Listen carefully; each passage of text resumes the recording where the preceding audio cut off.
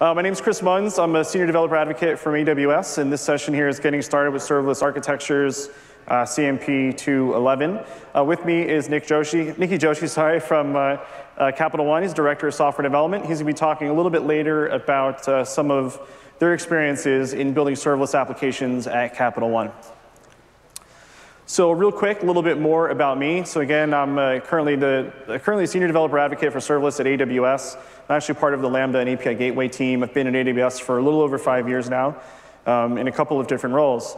But before my time at AWS, I actually came from much more of a traditional sysadmin or operations background, maybe what people would call a DevOps role these days.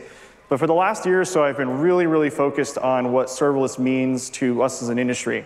And really excited and very much kind of deeply interested in seeing how this is changing the way that companies are building new technology. So why are we here today? So throughout this week, if you've been here since yesterday, you've probably already heard the term serverless thrown around a number of times.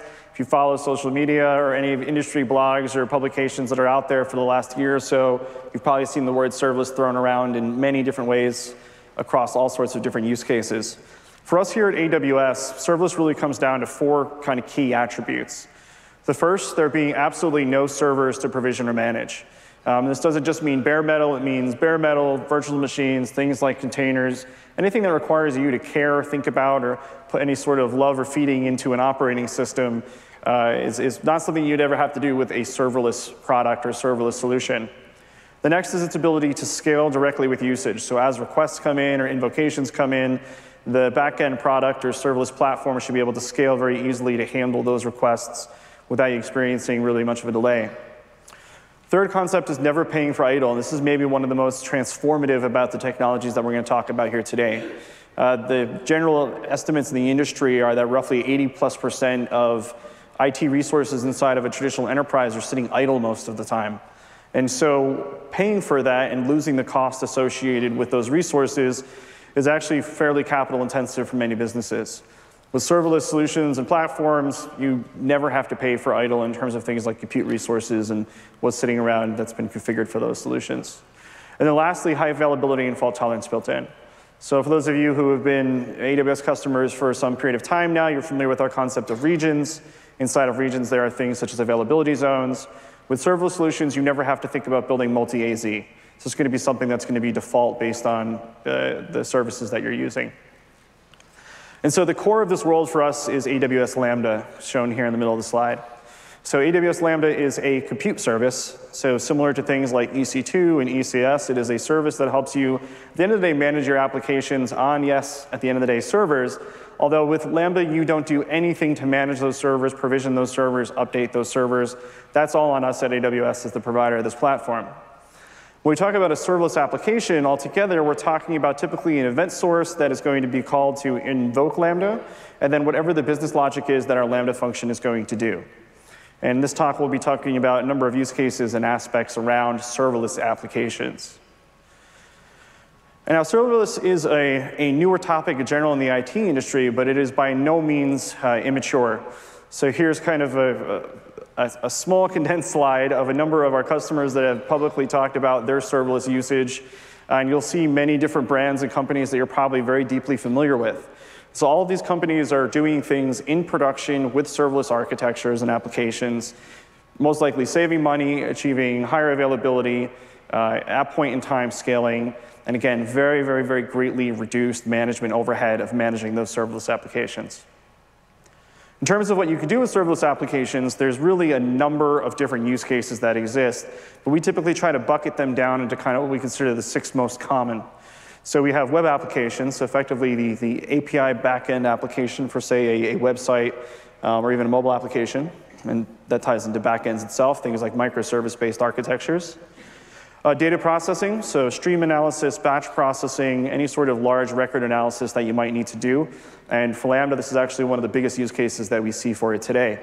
Companies processing billions of requests in a day, taking in that information, doing everything from near real-time analytics on it, to aggregation into data warehouses, to all sorts of things like sensor-based workloads. Chatbots, so chatbots becoming an ever-increasing way for companies to communicate not just with their customers, but even internally inside of their organizations. You see companies that are building chatbots to help their internal teams know where to find information or who to communicate with. And chatbots, both verbal and text-based, are becoming an ever-increasing medium for how people communicate. Amazon Alexa, so for those of you who have an Alexa-capable device, when you ask Alexa to do something, there's a pretty strong chance that what it's going to do or how it's going to reply to you is actually going to call a Lambda function. So the fulfillment of the conversation that you're having with Alexa can be hosted basically with Lambda, and it's one of the most common ways that the close to, I think, just shy of 30,000 skills that exist today are powered. And then lastly, IT automation. So this is one of the most basic and kind of the entryway that most people get into Lambda, especially if you're coming from a traditional IT organization or even from a development background, is using Lambda as a glue between lots of different services. And there's many different places that you can use Lambda tied into our management and development tools, into deployment tools, into monitoring and metrics tools, and all sorts of things that you can do. You can even use Lambda as a managed cron, as it were. So Lambda itself is a pretty unique service in terms of what it does. So again, I mentioned before how this is a compute service, right? At the end of the day, it's helping you to manage effectively servers and your applications that sit on them, again, without you ever thinking about those servers needing to configure them in a traditional sense. Now, there's this concept of event-driven computing that is becoming really key in how people are building applications today. This is the idea that we're taking typically monolithic applications, decomposing them into event streams that are sourced in a different way than you would think of in a traditional monolithic application. That lends itself very directly to another term, which is functions as a service. And this is where you're decomposing, again, those event-driven models into directly aligned function-based applications, effectively very, very small snippets of code that correlate typically with a single event, and then that code is executed in response to that event. Now, Lambda sits inside of all of these as a serverless functions as a service product. So again, it's functions as a service, it's event-driven, it's completely serverless, you don't do anything to manage the resources under it. Let's talk a little bit more about Lambda. So today in Lambda, you have 4 different languages that are natively supported in it: Node.js, Java, Python, and C#. There are actually a number of third-party projects that are open source to help you support any number of different languages, and we often get a lot of requests to see this list grow. And so we've got a number of days left here in the week. I'd say keep your eyes and ears open about that. You can bring your own libraries or even native ones. So if you're using something like Node.js or Python, you can bring in pip packages, you can bring in NPM modules, all sorts of different things like that. Same with Java, with Maven, or C# with NuGet. All of those are supported. Now, with Lambda, there's really basically kind of one knob that you turn in terms of how you provision the underlying compute resource, and that's the amount of memory that your function has that it can consume. Doesn't mean that it will absolutely consume that, but it gives you basically the headroom that you might need based on what it is that your function needs. And so today we support everything from 128 megabytes up to 1.5 gigabytes. And so you've got quite a lot of capability inside of that. Now, when you turn that knob for memory, you also proportionally are adjusting the amount of CPU and network that is allotted with that.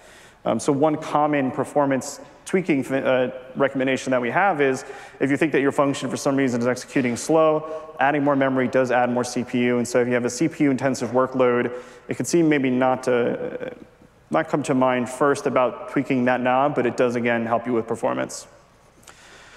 Flexible use cases, so we'll talk a little bit more about this here in a moment. Synchronous, asynchronous, streaming models for how you invoke Lambda.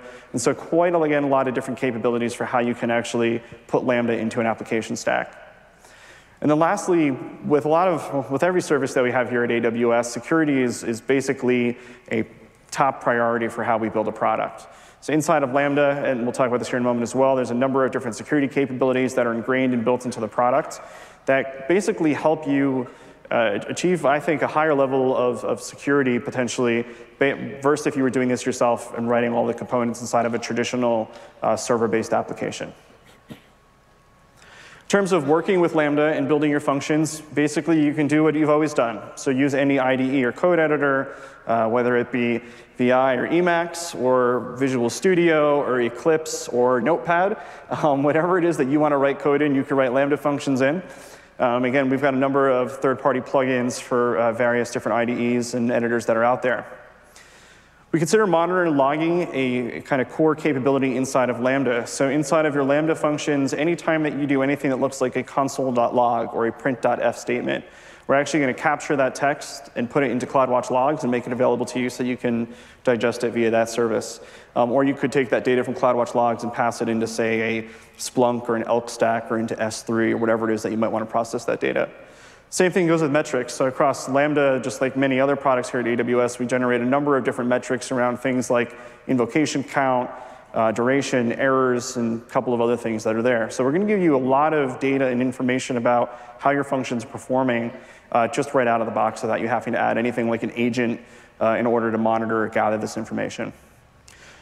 From a programming model perspective, again, it's very similar to writing an application on any other compute platform. So we expose to you threads. You have the ability to kick off or fork other processes. You have access to temporary storage inside of the running environment.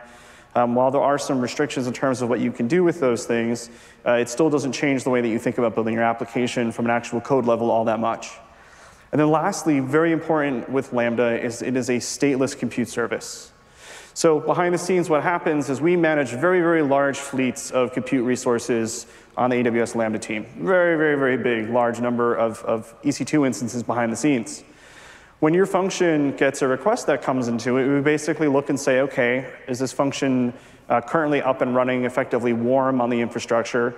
If it is, then the request will go to that piece of compute capacity, execute your business logic, execute your code effectively, and then stop. And so you only pay for that time during that execution in hundreds of milliseconds worth of billing.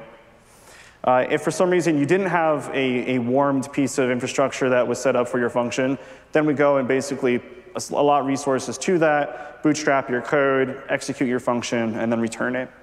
And so there's a number of things that you can get into about this, but one of the key things to keep in mind is that that compute resource that we create to execute your function does not stay around permanently. So unlike a traditional compute resource, again, whether it be virtual, physical, or even container-based, it's a stateless compute resource. There's no assurance that a subsequent request is going to have any affinity back to that resource. So it does change the programming model in that sense, in that you can't make use of any sort of localized cacheability of data. There are some tricks with the temp space, but generally speaking, it's not necessarily a best practice. So again, in terms of pricing, Lambda is billed by the hundreds of milliseconds. You never pay for idle. So if your Lambda function is configured and up and exists but not doing anything, well, then you're not paying for anything. So a whole lot of benefit, again, to this. But then, again, as requests come in, you pay just for the requests, just as they're executed based on the execution time of your function. From a development perspective, you can think about how in a traditional environment, best practice is to have dev, staging, and prod. And if you were doing that type of a model with physical servers or virtual servers or containers, you're paying for dev, staging, and obviously production. But in the case of Lambda and many of the service architectures that we have, you're paying for nothing of those resources to exist outside of when you're invoking and executing them. So again, very different dynamic from a cost model aligned with serverless architectures. And we're going to see and both hear from Mickey here how these cost savings appear or show up for many of our customers. So when it comes to execution model, I talked about a serverless application has an event source, a function, and then that function's business logic. The execution model, or effectively the event invocation model, today there are 3 different ways that you can invoke a Lambda function. The first is a synchronous model. In this case, we give the example of using Amazon API Gateway, which we have an API that we're going to call, and we're expecting Lambda to come back and give us a response. And so that is a synchronous motion. We also support asynchronous models. So we see here the example of using S3 and SNS, where an object maybe is uploaded to an S3 bucket or a message is put into an SNS topic. That is going to then go and invoke a Lambda function either with that message's content or with the data where that object lives in S3, such that we can pull it down and process it in our Lambda function. Now, in those situations, you're expecting a response back from SNS or S3 to say that the message or the object was received. But you're typically not sitting around and waiting for then whatever it is that the Lambda function is going to do in any sort of synchronous model. So this is an asynchronous workflow. Lastly, stream-based. So in the case of stream-based, today we support this with DynamoDB and Kinesis, where you could potentially, in the case of Amazon Kinesis, have a ton of data being ingested. We have customers that are doing tens of thousands, if not hundreds of thousands of requests per second in through Kinesis. Those will come in through what are called Kinesis shards. Those shards then relate back to a Lambda function, which will be invoked. That Lambda function will pull in that information, do whatever it needs to do. So I've seen customers use this for ad tech use cases, for gathering things like log data, sensor data, and so forth. With DynamoDB, it actually, in this case, uses Kinesis streams behind the scenes or under the hood, as it were, such that when you have updates, creates, or deletes to your DynamoDB table, it can take those calls, pass them back into a stream, and then Lambda can process these. And these are good for effectively creating more or less database triggers, for doing things like replication, for taking that data and maybe putting it into a data warehouse. There's all sorts of different things that you can do in near real time with this model with Lambda. Now, there's actually a little over 20 services today, as far as I know for today. We've obviously had a couple of announcements, so there may be a couple more that are out there, and there's probably going to be more throughout the rest of this week. But we've got data stores, again, development and management tools, endpoint services, event or messaging services. So lots of different capabilities and lots of different things that you can do using Lambda. So I mentioned before about how security is a super high priority for us here at AWS, considered our kind of first priority in the products that we build. It's something that's discussed from day one of planning a new product. Inside of Lambda, there's a number of different capabilities that are built into it from a security perspective at a very, very, very fine-grained security control. So you can control who has the ability to invoke a Lambda function, and then when that Lambda function is invoked, what it can do in terms of talking to other AWS services. And you can get very, very specific in IAM about what that looks like. You can also do things like with API Gateway, pass in credentials from third parties or from your customers that have maybe authenticated with API Gateway, such that you can assume those credentials, pass them into Lambda, and have that Lambda function do only what it needs to do based on what those credentials can allow. So we have a concept of execution policies. Again, it defines what that function can access. We then have function policies, so who is allowed to actually execute that function. And these can be used for cross-account as well. So Amazon API Gateway is another one of the products that exists inside of our serverless space, and those are kind of the key components that represent serverless here at AWS. API Gateway, much as the name might suggest, is an API gateway. So when you are building an API, there's a lot of things that typically go into that are fairly standard. Authentication and authorization, throttling, usage tiers, logging, maybe something along with doing transforms of requests that come in, things like DDoS protection, caching. All of these are things that, as a developer building an API-based service, you often might think about building yourself if you weren't using an API gateway. And I pretty much 100% of the time recommend that if you're building anything that looks like an API, you should have some sort of API gateway and product in front of it. So Amazon API Gateway does all the things that I just mentioned. So it helps you with authentication, authorization, caching, DDoS protection, usage tiers, throttling, in a number of different ways. And so it's a really very straightforward service where, again, you don't manage any of the servers.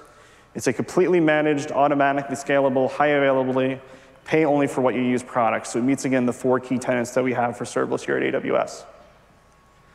Another member of the serverless family is AWS Step Functions. So Step Functions is a serverless workflow management product.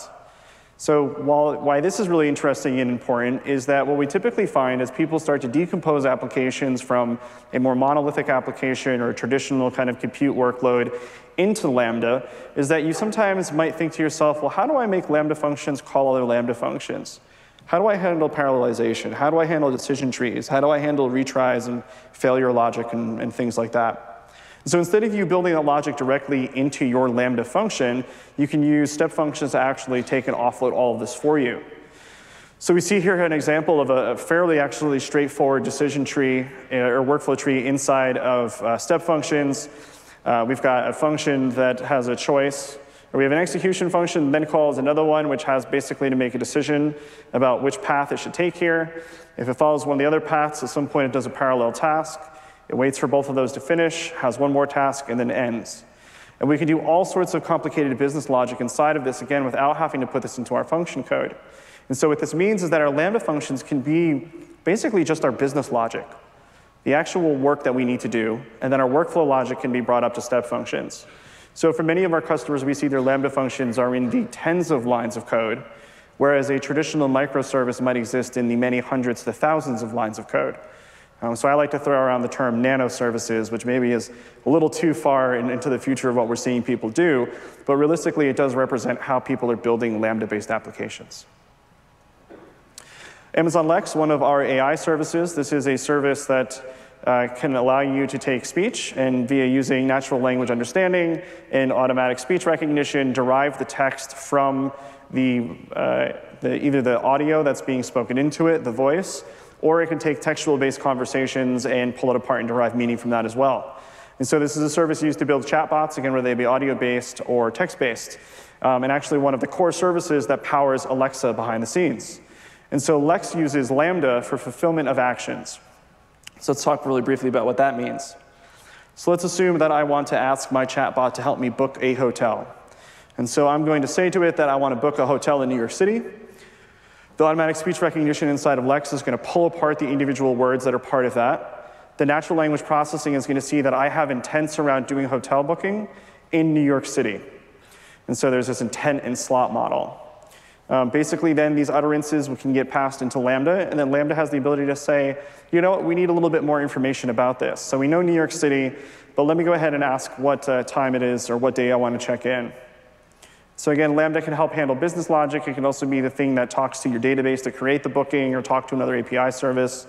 And then basically, Lex can then reply back out through potentially Amazon Polly, a verbal response. And Polly today supports a couple different languages and voices.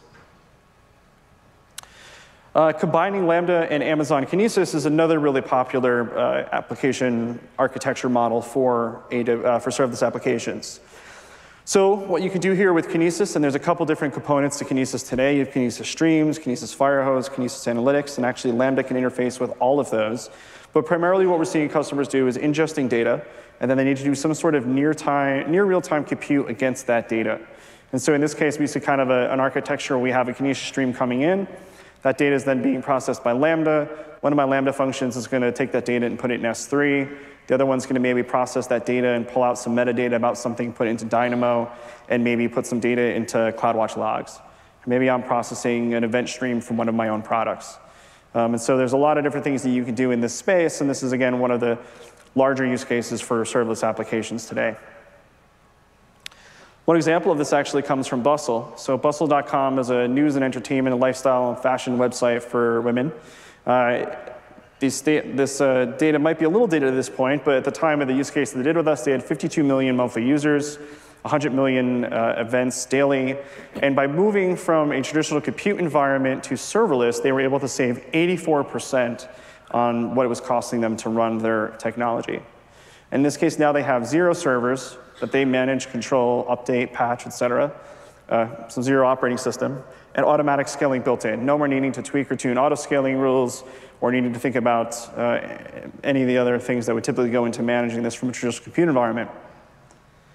So one architecture that they've shared is how they handle event streaming. So this here is a fairly sophisticated event streaming pipeline where they're taking in data coming from their customers, either over mobile device or over traditional compute-based browsers, into an API gateway, into a Lambda backend.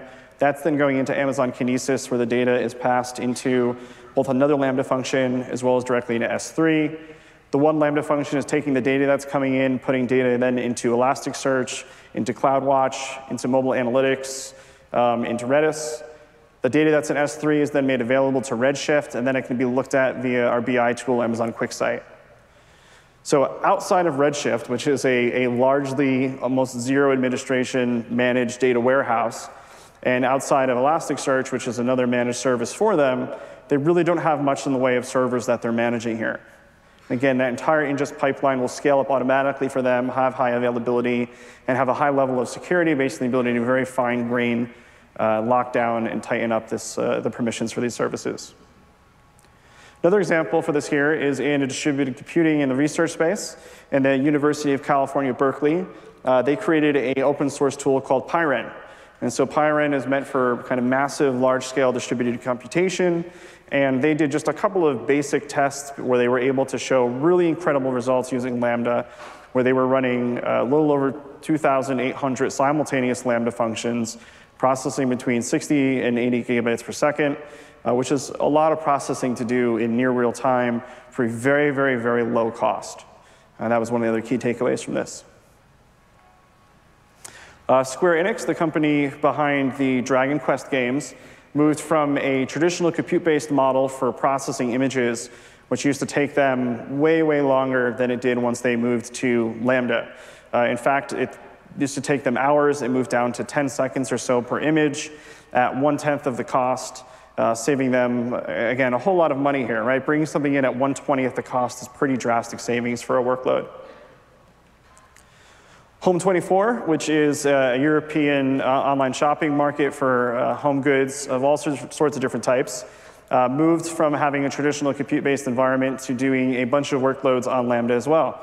They actually make heavy usage here of step functions as part of a data aggregation and ingest to help with their product. And so in this case, the cost savings was about 99%. They're able to much more quickly stand up these ETL pipelines. And then they have increased resilience that they've seen as part of this. So they're seeing fewer downtime, or smaller limits of downtime or issues as part of this move to serverless. So lastly here, one of the other questions that we get is, can I build applications using serverless that have to meet certain accreditation or compliance standards? And the answer is yes. So across most of the services that fall into our serverless stack, they are now, as of about September, covered under both HIPAA and PCI. So whether you're building a financial application or a healthcare application, you can start looking at doing this with serverless as well. So I'm going to hand it over here to Nikki to talk a little bit more about what Capital One has done as part of their journey to serverless. Thank you, Nikki. All right. Thanks, Chris. Hello, everyone. My name is Nikki Joshi. I'm a director of software engineering at Capital One. And I'm here to share our experiences about migrating one of our web applications to a serverless architecture. As many of you may know, Capital One is a top 10 US bank with assets in the tune of $350 billion US. As many of you may not know, is that Capital One is a technical institution on the cutting edge of technology. We are leading the pack in the move to public cloud, and AWS is a strategic partner in this process. According to Alexa.com, our primary website, CapitalOne.com, is a top 100 US site in terms of web traffic. The story I'm going to share today is about our experiences of migrating our Capital One Auto Finance marketing website to a serverless architecture. The story for us begins in 2015. 2015 is when we started to migrate our systems to AWS. For a Capital One Auto Finance website, we broke the migration into 2 phases. The first phase went live in August of 2016, and we completed a serverless migration in April of this year. Before starting the migration, we took a step back and looked at the holistic requirements of a marketing site. Basically, we had to migrate the full functionality of the site, as well as have the ability for advanced functionalities like A/B testing and multivariate testing. We are a financial institution, so security was obviously critical for us. We had to be set up in a resilient, active-active manner. This is a marketing site, so obviously the response time of the site had to be very low, and we had to be SEO friendly as well. We had to have the ability for continuous deployments and be set up in a low maintenance mode. And we didn't want to reinvent the wheel. So there were a lot of existing tools and processes in the organization that we wanted to reuse, primarily around logging, monitoring, and deployments. This is where we started from. So this architecture is not very different than what many enterprises have even today for the web application stacks. While there are many challenges with this architecture, there are a few of them that were highly limiting for us. The first was that since this is an enterprise-wide common deployment, there was one release calendar that dictated our release cycle. This meant that sometimes our features had to be developed months in advance before we could release them to production. Obviously, that's not optimal for a marketing site in this day and age. In addition to that, this is a highly tightly coupled architecture. There were times when there were issues in one part of the application that would cause issues in an unrelated part of the application, which is obviously unacceptable.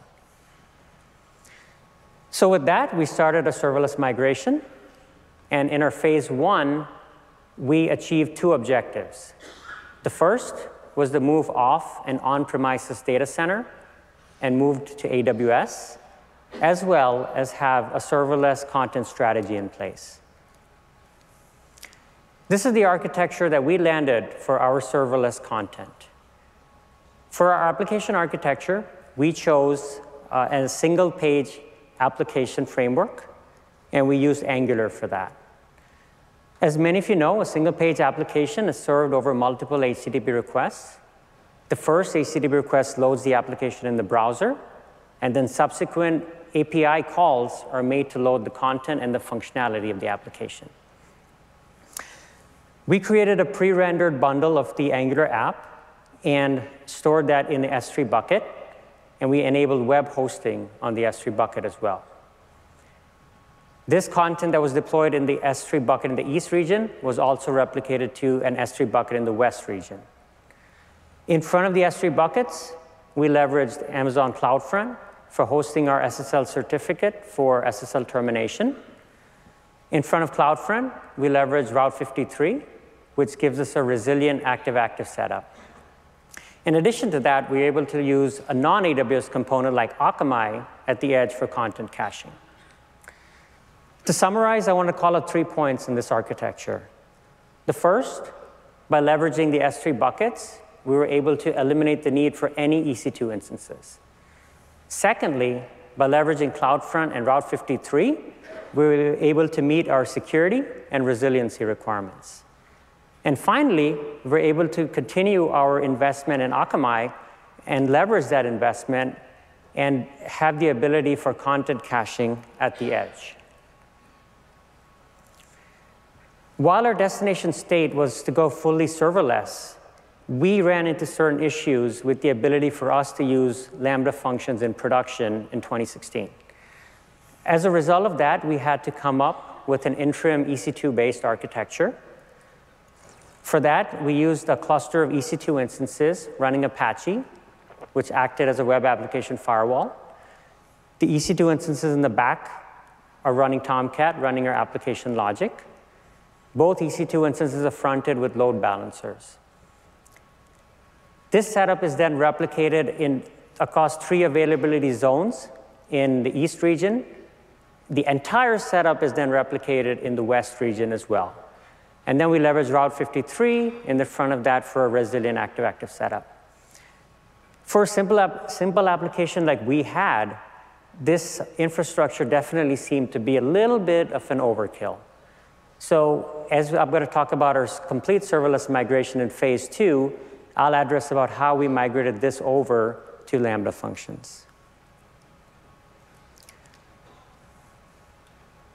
Wrapping up our phase 1 migration, this is the simple CI/CD pipeline that we created for content.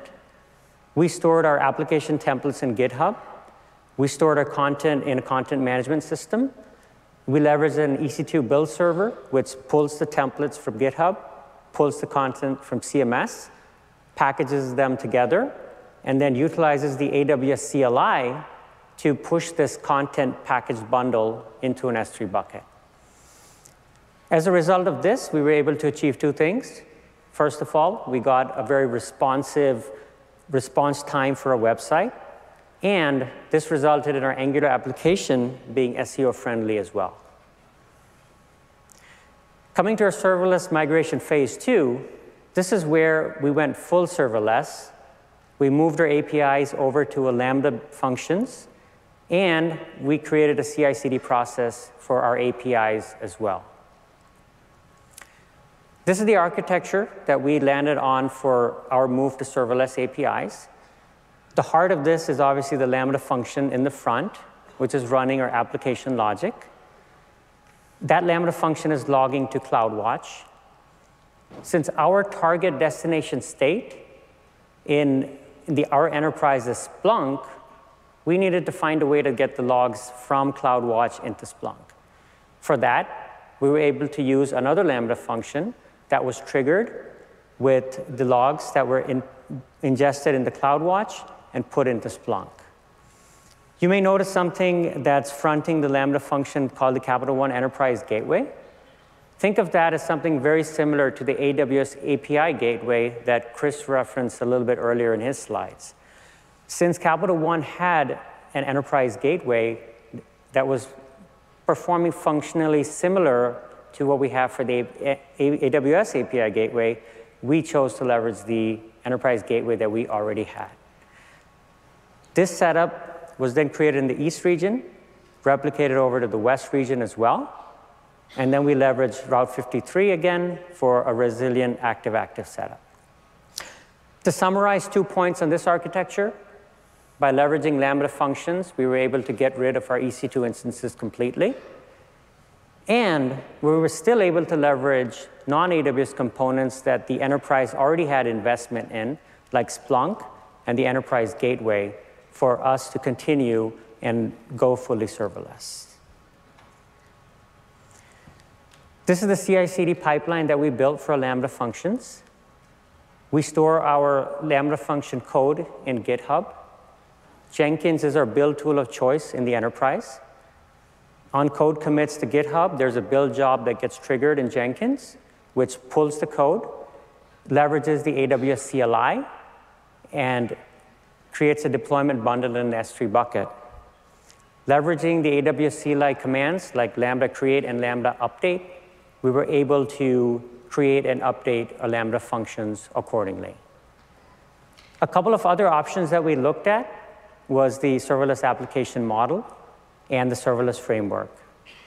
But for what we needed for application was fairly simple, and hence we chose to go with a very simple architecture like this.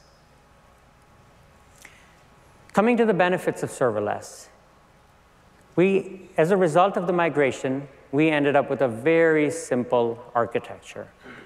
Basically, it runs itself, and it scales itself. One of the biggest benefits that we have is we no longer have to worry about AMI rehydrations. And believe me, for us, that's something that's keeping our compliance and operations teams extremely happy. Finally, coming to the cost savings, as a result of this migration, we conservatively have been able to save about $50,000 a year. By leveraging S3 web hosting and by leveraging Lambda functions, we've been able to eliminate about 20 EC2 instances, ELBs, and EBS volumes from our infrastructure. Not to mention the countless number of hours that we have saved in terms of operations as well. Coming over to lessons learned, a migration can be a journey, so would recommend to plan accordingly. When you're starting the migration, start small. Start with some of the easier pieces of your system, and then go on to some of the more complex pieces. As we've demonstrated, there's no one-size-fits-all with serverless architecture. You can go as much serverless as you want, or as little serverless as you want. Reuse existing tools and processes that you may already have. You don't want to reinvent the wheel for something like a system migration, if possible. And finally, get stakeholder buy-in early in the process. There's a lot of new learnings here, but your enterprise architects, your security teams, operations teams, compliance teams will want to know about your migration steps, and we'll be very happy to be a part of this process as well. So that wraps up my piece of the presentation, and I'd like to hand it back over to Chris to wrap up our presentation. Thank you. Thanks, Nikki. Yeah.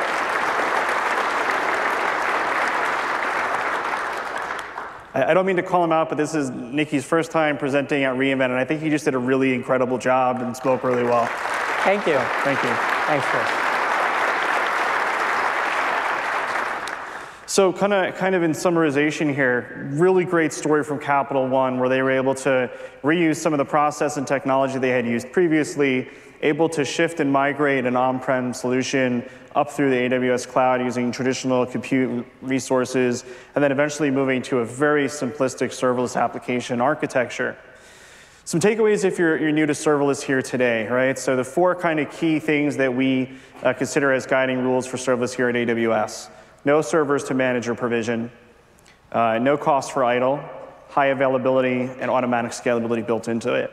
The architecture that Nikki just talked about is able to leverage all 4 of those benefits, helping out their organization, again, save money, save time, achieve higher resiliency and scalability with less work and effort.